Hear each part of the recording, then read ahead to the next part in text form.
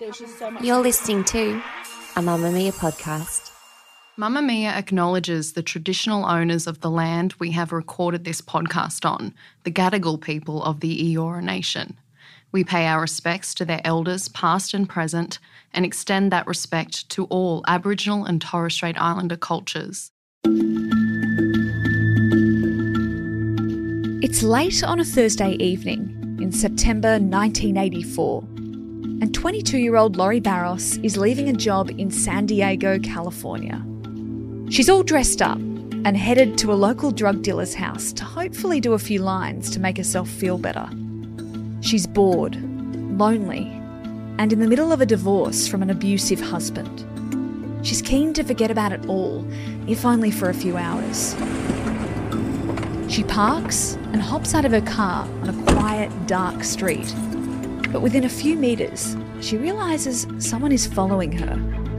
Within seconds, she's pulled into a chokehold, shoved into a vehicle and driven away. When the car finally stops on a deserted dirt road, a terrified Lori is pushed into the back seat by a man. He puts his hands around her neck and starts pressing. "Swallow," he tells her. "I love it when you swallow." As Lori falls in and out of consciousness, she plays dead. It's a move that will save her life. She's pushed out of the car and lands amongst a pile of trash on the side of the road. She stays still, completely still. And Sam Little drives away, thinking he's murdered another woman. It'll take 3 decades for police to uncover the extent of Sam's secrets, crimes that will grant him the title of the most prolific serial killer in US history. Lori was one of the few survivors, but for the 93 women he killed, many remain unidentified. All we have of their story are the details of their faces, sketched in meticulous detail in jail cell portraits by the man who stole their last breath. She let me feel her throat, I was caressing it, and before I knew it, I tied my hands around it and strangled her to death.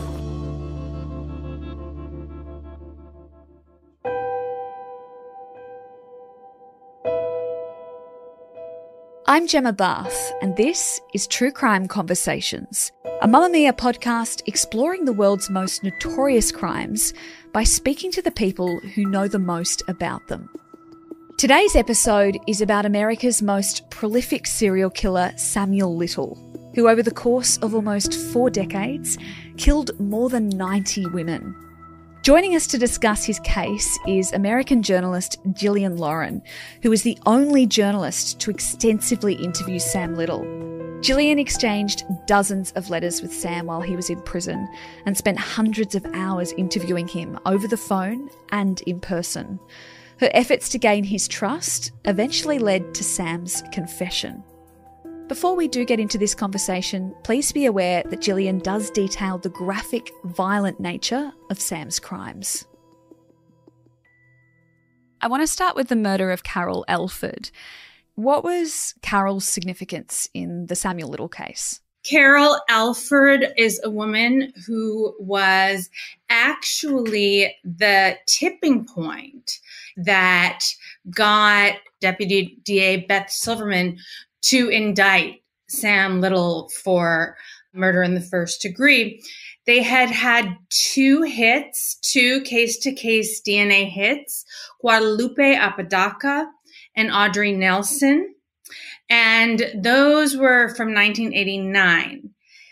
Now, 2 DNA hits, a match on 2 prostitutes, cold cases from the 80s is not enough for most DAs to indict. And so Carol Elford was like the magic piece of the puzzle. When they made that connection of the DNA that was still in Carol Elford's shirt to Sam Little, then they had 3.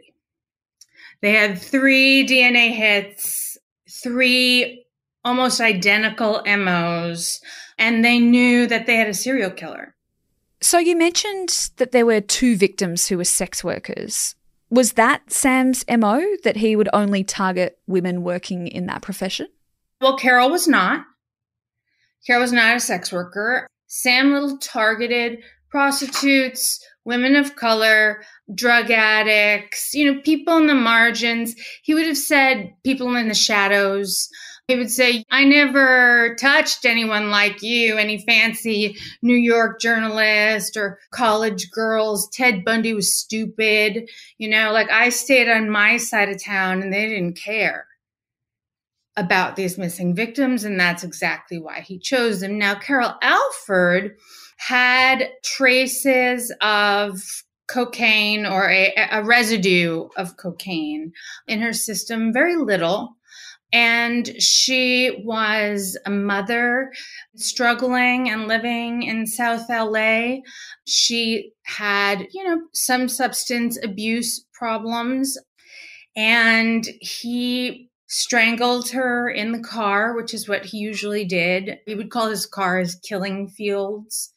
And his MO was almost essentially strangulation, unless there was some crazy reason he had to use blunt force trauma or somebody started to fight him back. But strangulation was his sex, strangulation was his MO. What else do we know about his MO? Samuel Little drove across the country and back for almost 4 decades, sometimes with his longtime girlfriend, Jean. He would stop in the areas of town where you could find drugs and prostitutes, and he would go cruising the streets at night. He would pick up a woman. Sometimes he'd spend more time with them. Sometimes he'd kill them right away, but he'd generally drive them to a secluded place. Either he would beat them, sexually assault them, or not. Sometimes he did, sometimes he didn't. There was sort of a famous punch to the back of the head that would sort of immobilize his victims. And generally they were prostitutes, so they were already engaged in a sexual act. They were already in a compromised position once he began to strangle them. He would usually strangle them in the car. There are some exceptions to that. And he often dumped them in a trash barrel, in a staircase, in a pile of weeds, in a pile of tires. He didn't work too hard to hide the bodies because he didn't think people would really care. And you don't have to look too hard for the metaphor of he really did think they were trash.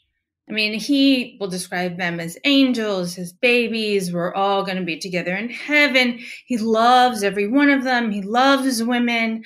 But, he absolutely thought they were trash. But Sam was a creature of convenience.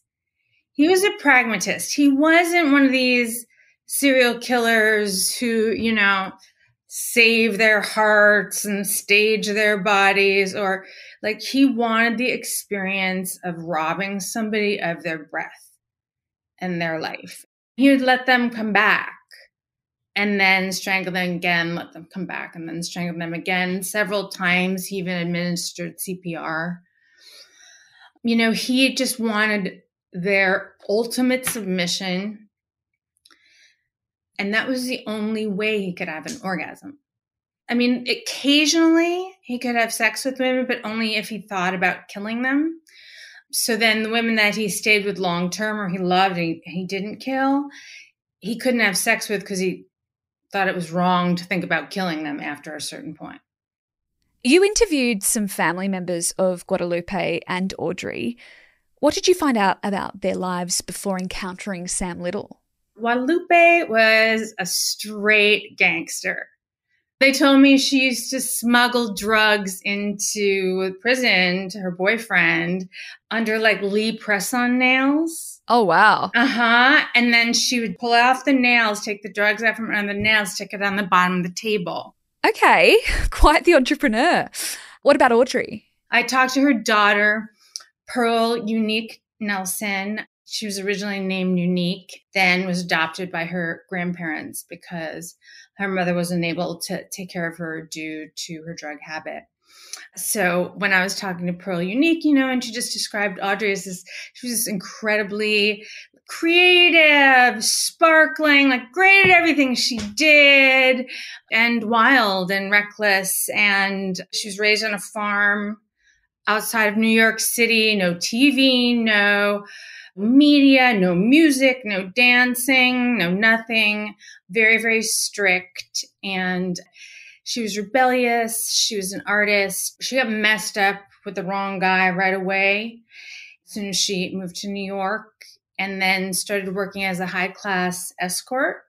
And I went downhill from there until in 1987, Samuel Little picked her up in his Thunderbird off of the streets of downtown LA, murdered her, and left her in a dumpster behind a Chinese restaurant.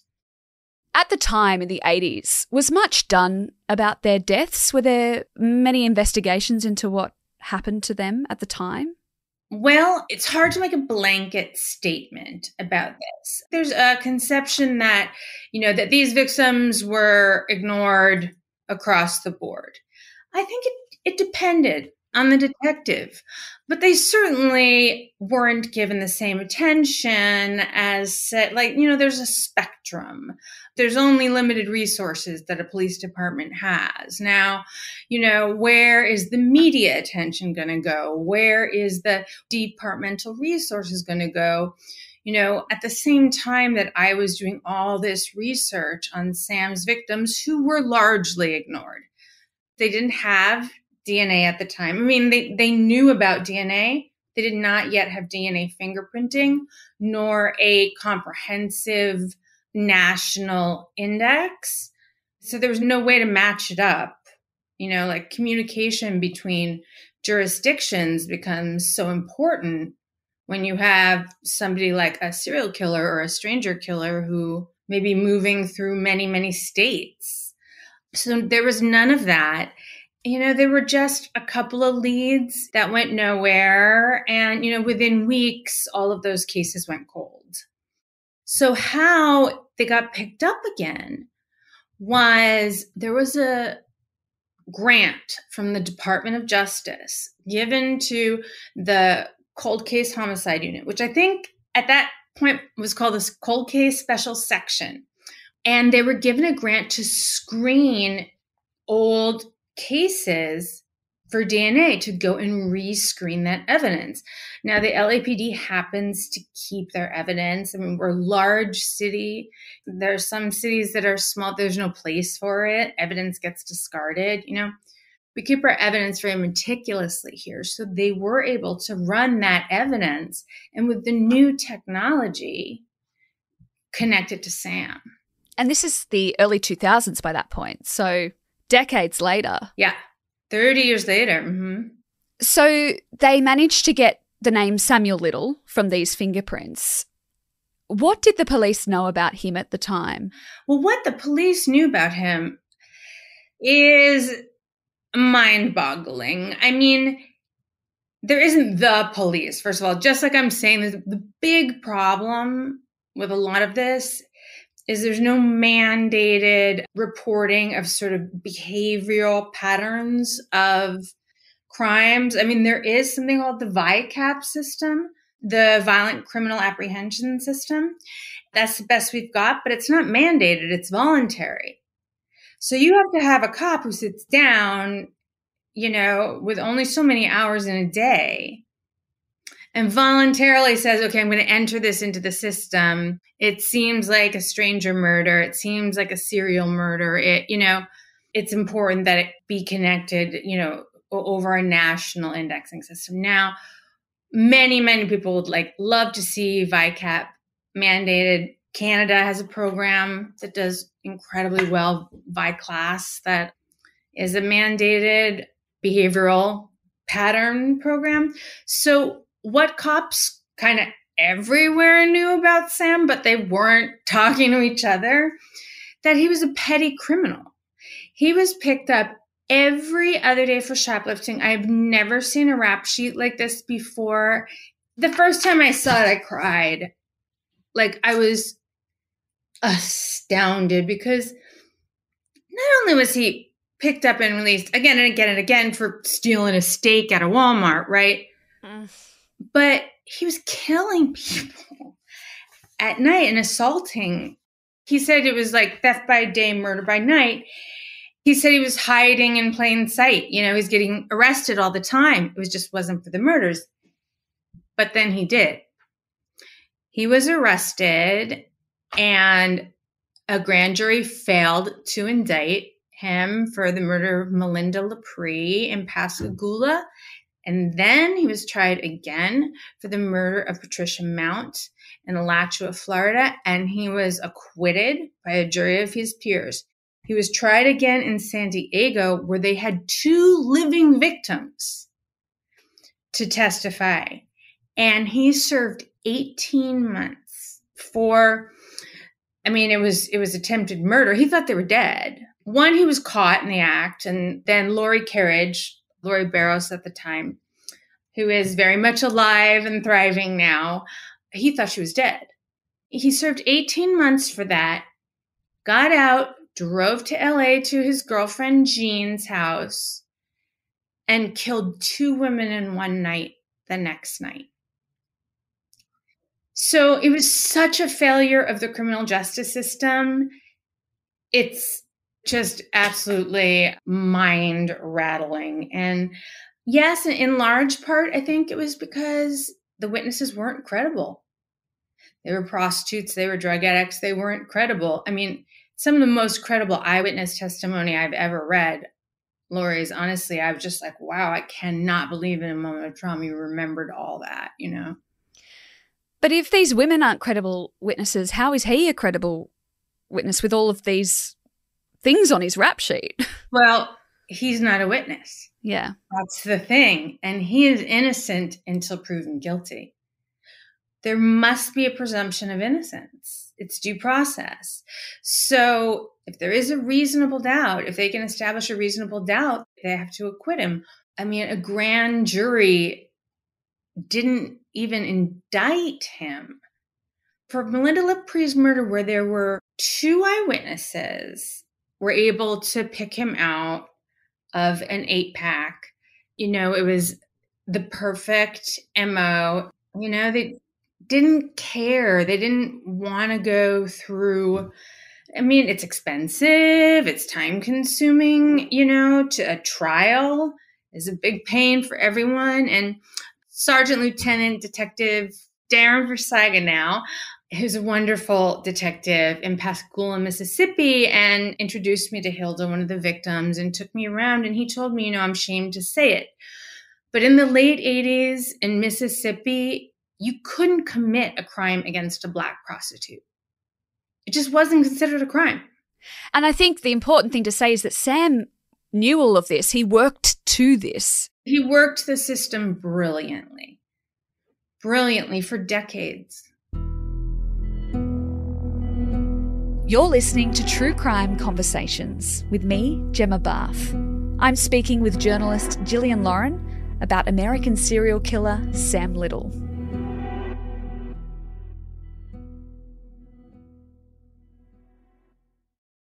I want to go into Sam's childhood for a second because you've done extensive research into his background.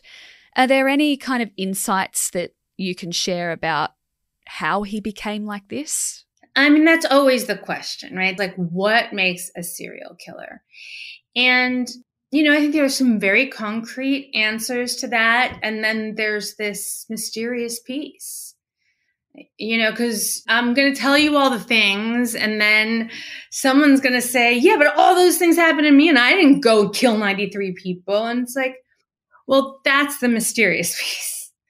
So there was intrauterine trauma. His mother tried to abort him unsuccessfully many times. He was neglected terribly as an infant and a child. His birth mother, Bessie May, was 16.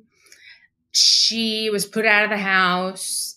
She left him in the rain to die. So his paternal grandparents raised him, but told him that they were his parents. He was definitely sexually abused by an uncle. He was mainly, I would say, neglected. You know, like they were grandparents, they were done having kids. So he started to kind of do these little crimes, like steal car batteries and go sell them. And then he came up with this idea that he and two of his friends, they were 13, were going to get a bus, they were going to go to Oberlin College, and they were going to steal 3 bicycles. They did just that. And they made it 2 blocks before they were arrested. And one of them got off, but 2 of them were sent to the Boys Industrial School in Lancaster, Ohio. Now, the Boys Industrial School is now quite famous for the abuse. It was like a military juvenile detention center. And I mean, I just think it was a terrifying place where he got all kinds of messed up. And then, you know, he came home and he had decided that a life of crime sounded really good because he'd been hanging out with people who made it sound really good. And he wanted to be a pimp. He didn't, you know, want to go work at the steel factory. So he wound himself back in jail in a couple of months. And this time he was in the Ohio State Reformatory, which is also famously a brutal institution. You can see in Shawshank Redemption. It's actually the prison in Shawshank Redemption. Yeah, so, I mean, he spent from when he was 13 to when he was 25 pretty much incarcerated. And this desire that he had to strangle people started quite early as well, didn't it? It did. So I think all these things, they're just like a braid, and you can't tease one piece away from another. Like, what made him so interested in strangulation? Well, you know, it took me a long time to hear from him that, well, before he ever started fantasizing about strangling women, he was strangling himself. He was like doing autoerotic asphyxiation. You know, he was always obsessed with necks. He really resented like pretty white girls. He thought they treated him like a dog. So he would have these fantasies about hurting them. And there's one in particular named Carol Messenger, kindergarten. She was the first person. He started to look at her neck. And then in 2nd grade, he had a teacher. And he would get fixated on these certain necks. And then he got into detective magazines. I don't know if you've ever seen like True Detective or Inside Detective magazine, these magazines from the 50s that were essentially pornography, like violent pornography. And he read about this woman, Gloria Ferry, and he got obsessed with her picture, and she had been strangled to death and left in the park. And Gloria Ferry became his, you know, icon. So it wasn't until 2014, and he's an old man, that he actually gets convicted of these 3 women's murders that we talked about at the top. Did he deny those murders at the start? Oh, he denied them till the very end. Those were like the last 3 where I was just like, enough already, please. You know, they framed him. Those liars, those dogs, those cheaters, they framed me. And he had a whole thing about the LAPD and his upside down case. And, you know, just because DNA was on all 3 of these women just means he's a very unlucky guy. He was just in 3 of these places. That just means he was there. Doesn't mean he killed them. And, you know, and he was like still, even when he was already confessing about the crimes to me, even when he had already told me he was a murderer, he would still hold out on those. And also, I think my aunt's a psychiatrist who is sort of a famous diagnostician and has worked at Harvard and Mass General her whole life. And she said, you know, he may not be able at this point to tease apart the truth from the lies. So don't expect it to happen quickly. I'd love you to tell me about the first time you met Sam. What was that like? Meeting Sam was an incredible experience. Yeah, I'd never been to men's maximum security prison before. We get in, I get my little slip, my thing, and it's so nerve-wracking. And there are so many rules. I was expecting like what you see in the movies where you pick up a phone and talk to the glass, and no, family visitor room. So Sam was in a wheelchair and he came from behind me. So he just rolled up right next to me and was like, you're my angel who's come from heaven. And he was like a foot from my face. And I had gotten a bunch of like donuts and little Debbie cakes and Funyuns and Coca-Cola. I didn't know what he liked. So I just sort of, served him food and started talking. And that whole first day, he denied everything. So meeting Sam was not dramatic the first day. He looked like a ghost to me. He looked so empty. There was something very, even though he was friendly and charming and bright, immediately something was not there. And this was 2018, wasn't it? So he was well into his 70s by now. Yes. So he was in prison for these 3 murders, and over time he started confessing about more to you. How did you gain his trust for him to start doing that? Well, I told him I was a journalist from the very first time I wrote him. And, I didn't push. I just said I was just really interested. I wanted to hear his side of the story. I wasn't here to judge him. I wanted to be impartial. I felt like he was really misrepresented in the media. I didn't think he got enough attention. I just went for all the flattery. So it was actually the second day I went in that I got him to confess. And it was a pretty great moment. I had just worn him down a little bit and, established a rapport. I didn't go straight for the murders, but I told him, I was interested in violent behavior. I was interested in criminal deviance. I thought that probably he was a outstanding example of this and, hadn't been recognized enough. So really playing up to his ego so he would trust you. How did you feel when he opened up and confessed to his crimes? In the beginning, it was scary and it was really exciting. It was really disturbing. It spiraled though. To kind of get that confession, that incredible hit of adrenaline. I can't deny that was an incredibly exciting moment. Mm.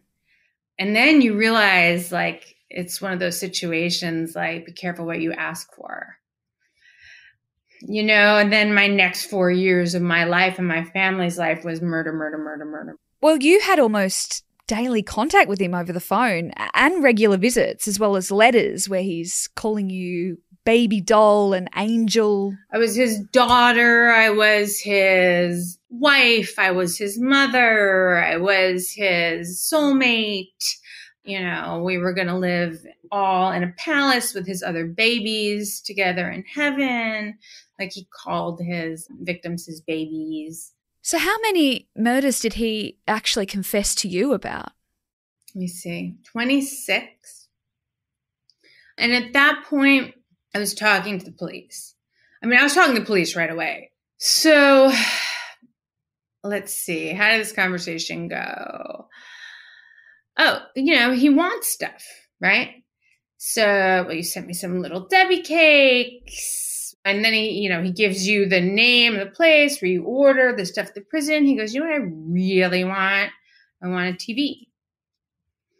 And you can buy a TV for the inmates. And I was like, well, I want things too, Sam. So he confessed to murder for a TV. I think it was also for a friend. He wanted a friend. I mean, my deal with him eventually was that I wouldn't let him die alone. I'd be his friend for the rest of his life, book or no book, if he would just tell me what he did, tell me the truth to the best of his ability. Sometimes he did, and sometimes he lied. Sometimes he messed with me, But to the best of his ability, I believe by the end of the time we were working together, he was really doing his best. How did it blow out from 26 confessions to you to 93 murders? Well, because my confessions aren't the official confession. They're just pieces of journalism. And then, of course, I'm going to, if somebody is confessing a crime to me, a murder that's not solved, an open case, I'm going to contact law enforcement about that. And he knew that very well, even though he would still have paranoid fits about it. Like, are you working for the police? Are you going to tell the police? And I was just like, Sam, I'm writing a book about this, right? But I was like, yes, I am telling the police these things. And I started, communicating with the police and with this Texas Ranger James Holland, who is this serial killer whisperer of a Texas Ranger. And he indeed has gotten confessions out of many murderers. And he needed a Texas case in order to interview Sam. And the FBI went back over the investigative matrix that they had done the first time they got Sam. And they found a Texas case, Denise Brothers, in 1994. And so that gave him his in. And he went to LA and started interviewing Sam. He called him Sammy. Jimmy started interviewing Sammy, and Sammy really went for it. Well, he ended up confessing to 93 murders. Me and Jimmy were his only friends, or his best friends. And, and Jim gave him a lot of incentive and, has some pretty unconventional interviewing techniques that some people like and some people don't. I also have unconventional interviewing techniques. Like you were saying, he calls me baby doll, he calls me this, he calls me that. People criticize that, because I called him Big Daddy and I called him Mr. Sam. And, and he required a level of submission. And flattery. Yeah, flattery all the time. But also, for instance, I was asking him a question. He didn't like women talking too long. And he was just like, shut your mouth or I am going to crawl through this phone and eat your fucking lips off. Wow. And I said, oh my gosh, no, I'm just a little kitty cat. I'm just a little kitty and I'm not saying anything. You talk, And later on, the FBI was like, what kind of reporter are you? You're like, I'm a little kitty cat. I'm just like a scared one who just pissed off a serial killer. Like I was being as submissive as I could possibly be. Yeah. And calming him down, and it worked.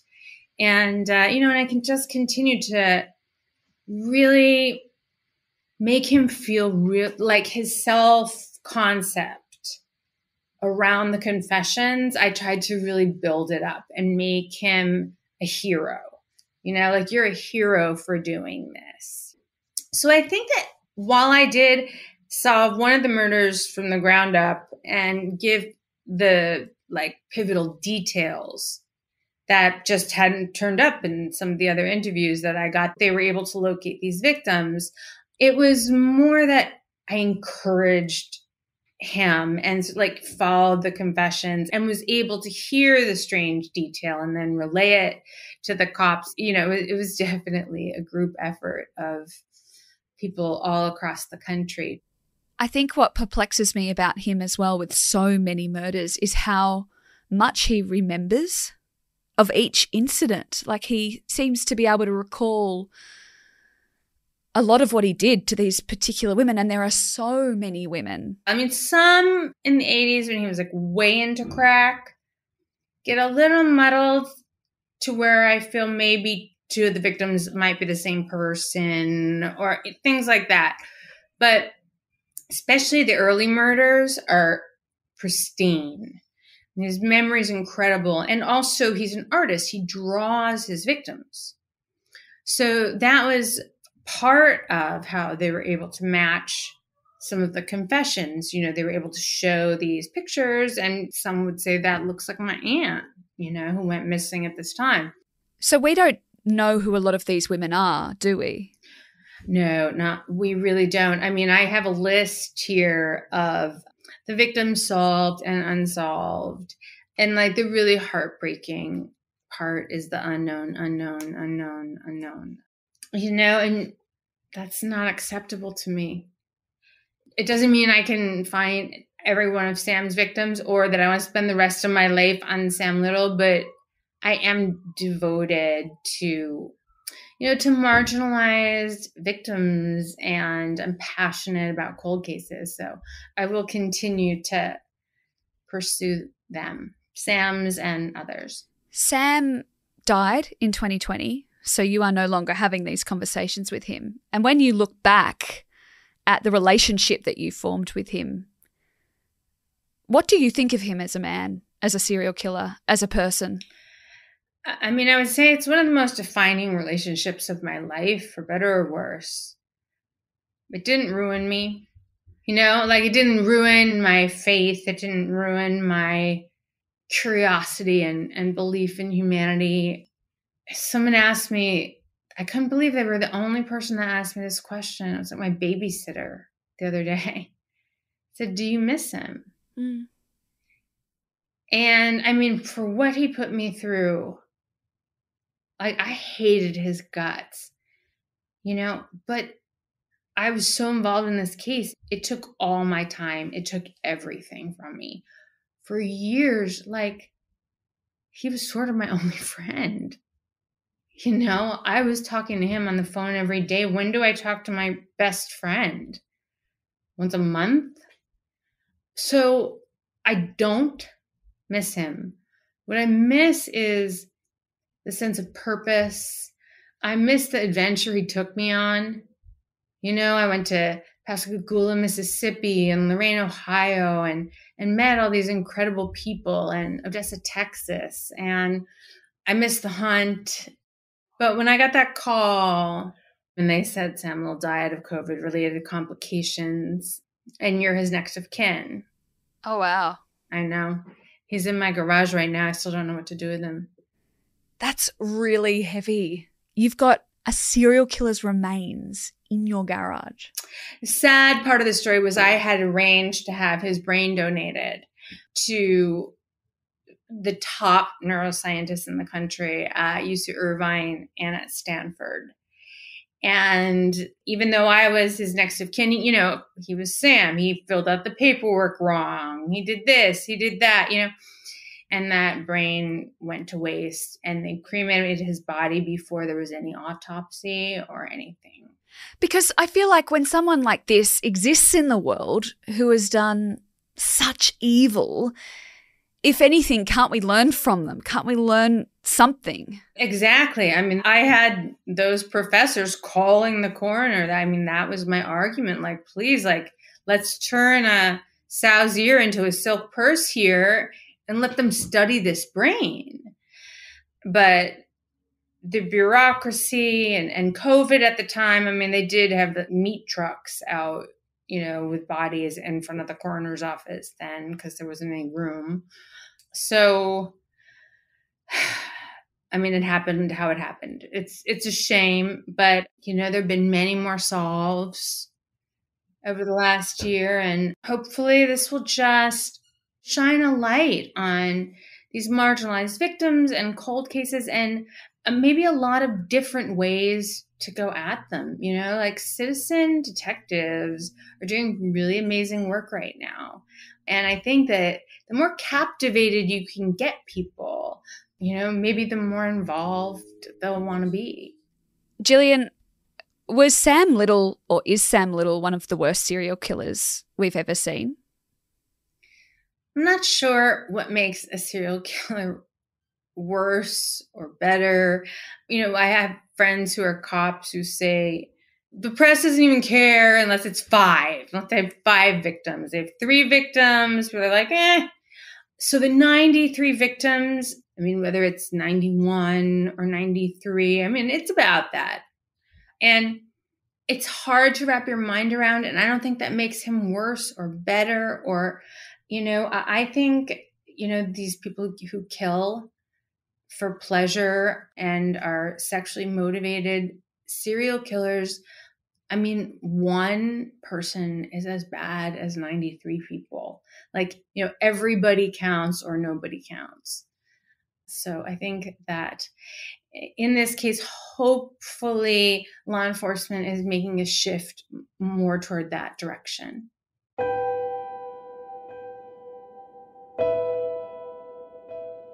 Thanks to Jillian for assisting us to tell this story. If you'd like to learn more about her work on this case, you can stream Confronting a Serial Killer on Stan. Jillian's also writing a book about her time with Sam Little and the details of his crimes, which will be released next year. True Crime Conversations is a Mamamia podcast hosted by me, Gemma Barth, with audio design by Madeline Joannou. The executive producer is Moylan. Thanks for listening. I'll be back next week with another True Crime Conversation.